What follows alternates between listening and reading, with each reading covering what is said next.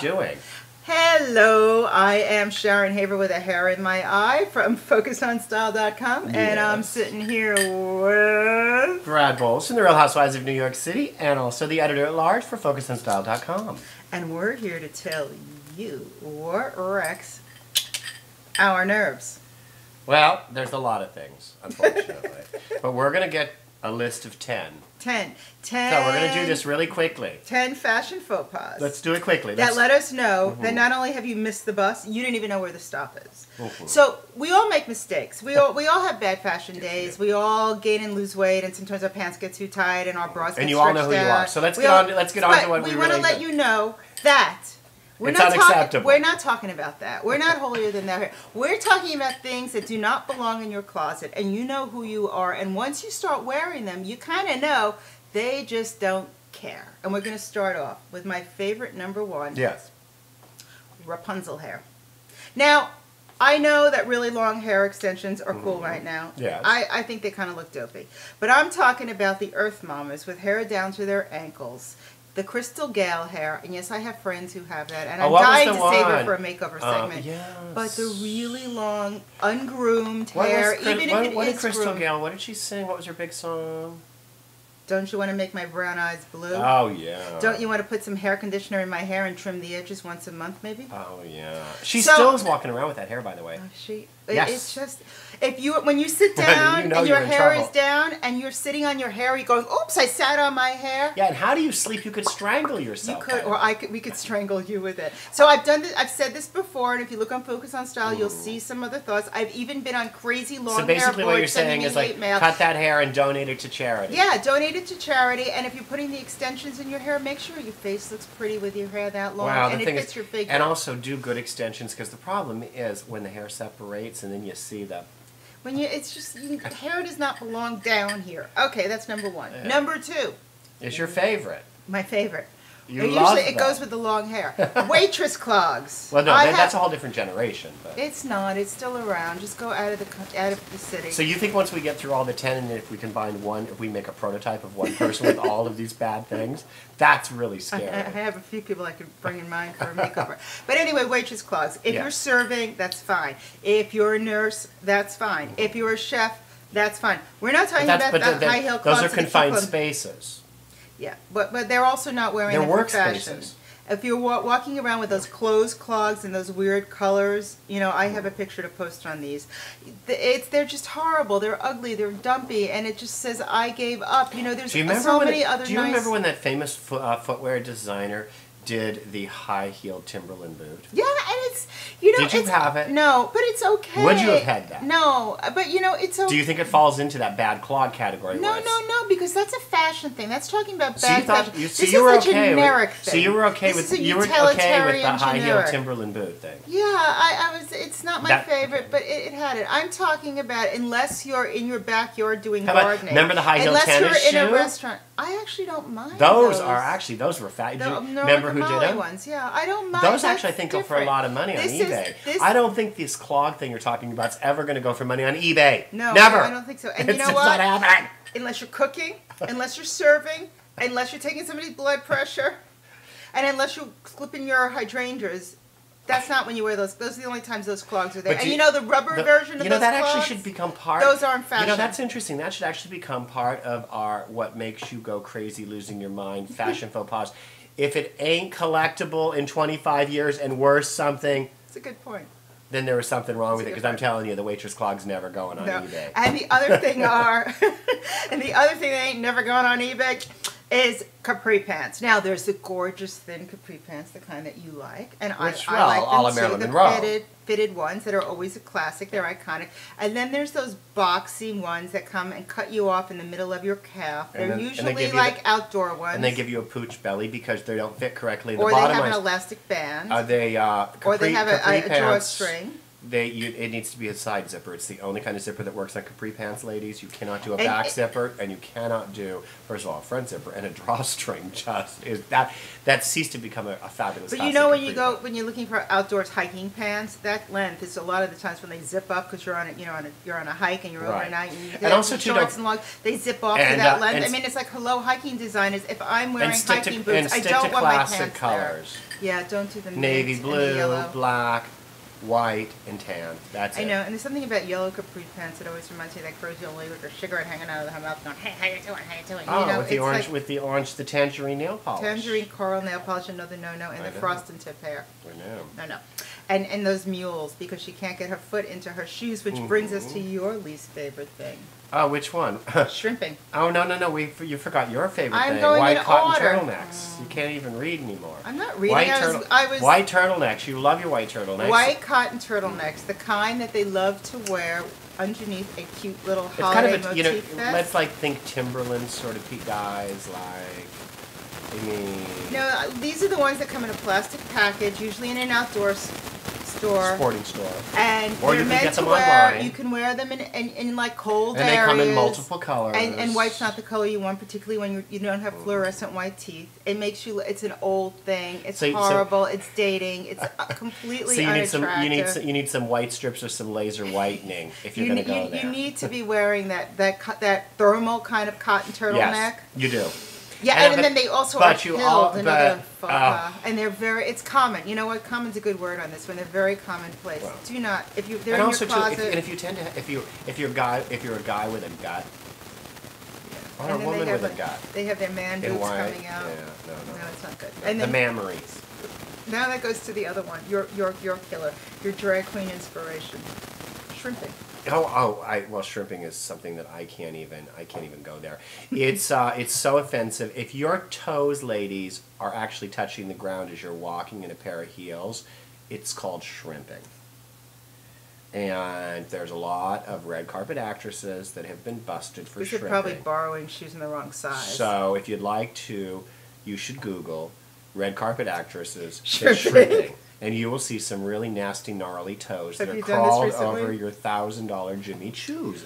And you know who you are. Well, the other thing about the shrimping is when the peep toe, when your toe hangs out, the thing that really drives me... Well, and not only when the toe hangs out, but how about the one of the toes that's always longer than the rest? That's really hanging out. And it has that one toenail that has that knife nail coming out of it, that really sharp, long toenail that sticks out. They did coke with their toe? Their toenail. And it's in some frosted color, and I don't know, get a toenail clipper. I don't want to know about your toenail problem. It's really, I don't know if it's maybe the middle of this country sort of thing or whatever. It's a Midwestern thing. But I was just, I was. Those white turtlenecks, I recently encountered somebody that actually had a long, really pointed, skinny pinky finger nail. Was he and all the dealer? And all the rest were cut normally. They must have been if he wasn't a drug dealer. How scary is that? It's like a throwback to 80s drug dealers. Skanky. Okay, next. Yes. The thing that also drives me crazy, and we differ on this one, is for me, baby pink. Grown-up woman wearing infantile colors, pastels, that chalky white pastels that are the colors that should belong on a onesie. If you're not a baby in a onesie, you should not be wearing a full baby pink outfit. Wear a richer pink. Wear a Schiaparelli pink. Wear a hot pink. Do not wear a chalky pastel pink. And that's been bedazzled as well. Oh my God. Well, how about when they add the what are those? What were they called? Those bedazzler things that you could buy back in the day? No, what were they called? Those machines where you could put a bedazzler. Was that what they were called? Yeah. They were called a bedazzler. Love those. You can get them on eBay, by the way. But they still sell them. They say, yeah. So the thing is if you're gonna do baby pink, use it in small elements such as maybe small doses. As an accent color. a silk neck scarf that you tie or an accent. Now, let's get on to a subject which is very important, which is eyebrows and grooming. Now, I know that people have hair in a lot of the wrong places, but we're not going to address that today. We're going to talk about eyebrows. Eyebrows are not meant to look like razor blades or knives flying off your forehead. They're meant to be soft and beautiful. Shape your face. And they should shape your face, and they should be flattering. So you don't want to get out the black eyebrow pencil and draw it on This is from, remember, Brad was a makeup artist for about 700-800 centuries. And I I think a natural brow is absolutely beautiful as long as it doesn't connect in the middle. Yeah, no unibrow. No uni. And if you are filling in any gaps and spaces that have happened over the years because you've overplucked, make sure that you brush your eyebrows up first and then fill in the space and then gently. And that your eyebrow out. pencil that you fill it in with matches your eyebrow to some degree or be slightly lighter. Yes, definitely. Anything that's in the anything that you're when it comes to eyebrows, remember soft focus. Yeah, and when you fill in your brows, fill them in short little strokes like hair. Don't like draw them across your face. Absolutely. Okay, then my other one. Oh God, you this one too.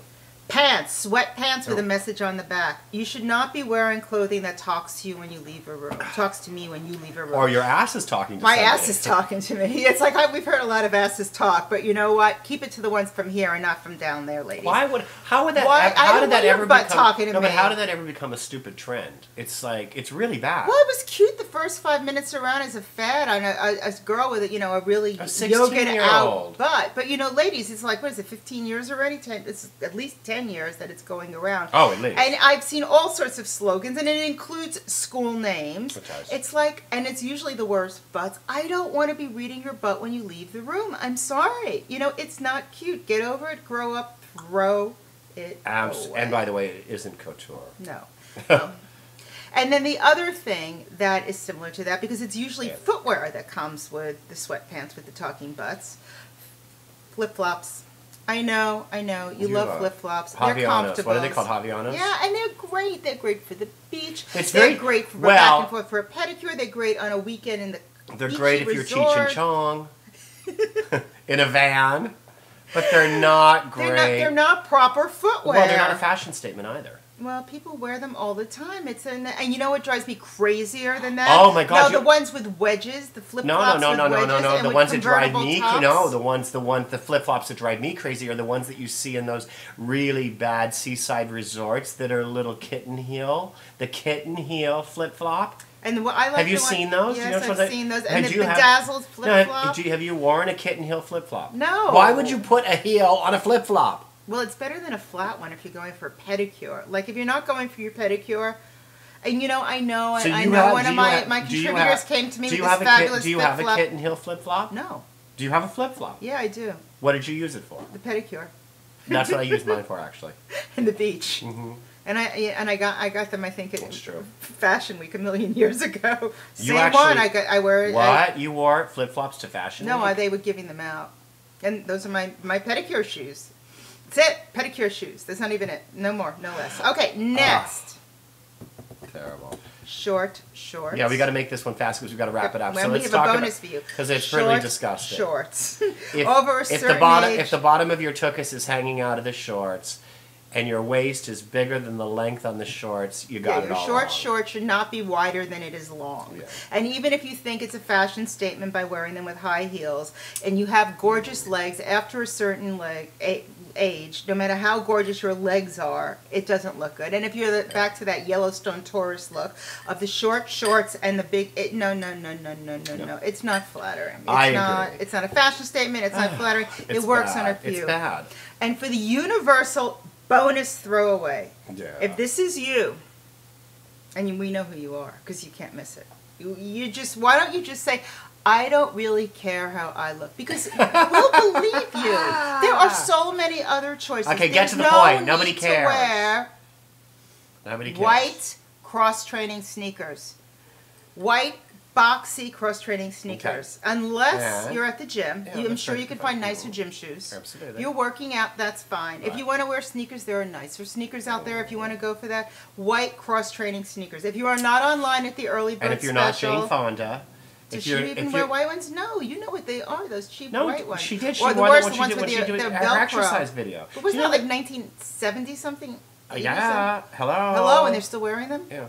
All right. Anyway, we're FocusOnStyle.com. Check in with us for even more repulsive things that we hate. But remember, we're all human and we've all made mistakes. We know what they are. Own them. Live up to it. Move on. And fashion, it's like a good recipe. You have to start with great ingredients. So great ingredients are not those white sneakers. No. Take care, and we'll talk to you soon. Enjoy your Rapunzel hair. Bye. Don't sit on it.